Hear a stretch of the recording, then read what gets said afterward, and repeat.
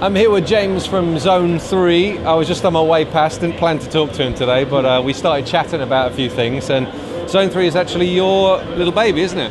It is really, yeah. From the very conception through to where we got today, yeah. Right, so this is their third year at the Triathlon show? Third year at the Tri Show, launched in 2009, so yeah, it's really much fast kind of progress, but it's a bit of a roller coaster. Yeah, as I was saying to James just a moment ago before we turned the camera on, it was, you know, I was trying to explain how personal trainers and group exercise instructors would love to one day set up their own brand, and with many of them going to triathlon now, you know, don't have to do a t-shirt brand anymore. Why don't you set up something like a Wetsuit brand, or, you know, some sort of triathlon related brand instead? And that's what you did, right? Well, yeah, I had all my passion in the sport. I've been running small businesses since I was kind of 14 or 15. And then I went to Loughborough University, was in the high performance squad as a triathlete, and kind of just saw quite a big gap. You know, I knew the market well. I had all the facilities around me, all the athletes. I could swim in the products, and I could tell how they could be improved. So that's what I did. I kind of took it all down to the ground level, built it up from scratch. It took a couple of years of development, but yeah, after that we've seen, you know, huge growth the last few years. So what does it take to go from, you know, I've got an idea for a clothing brand, to actually taking it from concept through to putting it on the shelves? Well, we didn't really have a massive business plan when I started. It was very much let's get some products out, let's try and just fund because I was racing as a professional triathlete, so I just wanted to make a bit of income so I could just cover my costs while I was racing overseas. And then all of a sudden the product got reviewed by some magazines and they all loved it. And I was like, okay, well maybe there's more to this than I expected. So I went from just a small little business, just an idea, just to see how it was going to go, just ticked me over. And now we're the #1 brand in the UK. We've got more distributors around the UK than probably any other brand. Expanding overseas, we've got an office opening in the US, Scandinavia, Germany. So it's kind of snowballed, but it's taken a lot of work to get there. Yeah. Some will actually probably say that, you know, in a show like this, when you see loads of wetsuit designers everywhere, and usually it was quite a gap in the market.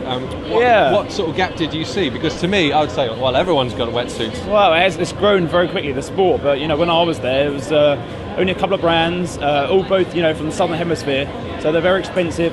Didn't feel the fit was that great for me as an athlete.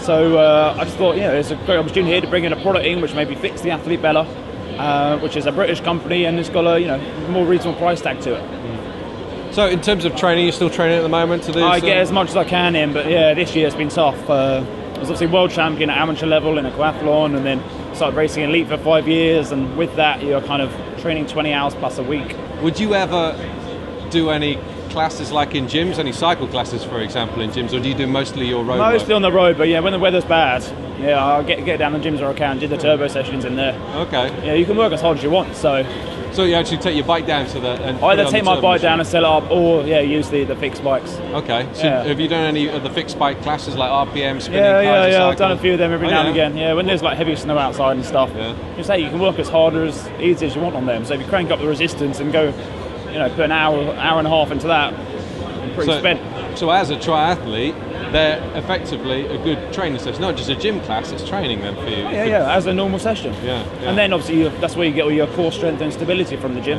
Yeah. I think a lot of participants who go to the gym see it as a gym class, and it's quite separate from things like, you know, triathlon, actually riding. They see them as two different things. Fair enough, you're on a stationary bike or you're on the road, but effectively you apply the same principles, right? Well, absolutely. You're still working the right muscles and the right CV systems, and if anything, obviously you can push yourself much harder on a fixed bike than you could out on the road. Yeah. You just put your head down and bury yourself into it, whereas on a road, if you do that, there's could be some collision. What about heart rate monitoring? Do you do a lot of that when you're training? I don't use much there. I'm more listening to my body. Yeah, I was quite a natural kind of athlete, really. And that comes to recovery as well? Do you kind of listen to your body, how it feels? Exactly. What I eat. Yeah, I try to stick away from nutritional brands and products as well.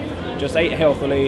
You know, drank lots of plain water, and that kept me in good shape. Yeah. Okay. So during a session, would you just have regular water in your no electrolytes or anything like that? No, just suck it up. Caveman instinct to it all. Absolutely, yeah. That's great. Yeah. Well, that's James from Zone 3. If you want to find out more about their products or more about their business, check out the website. Thanks, James. Thank you very much.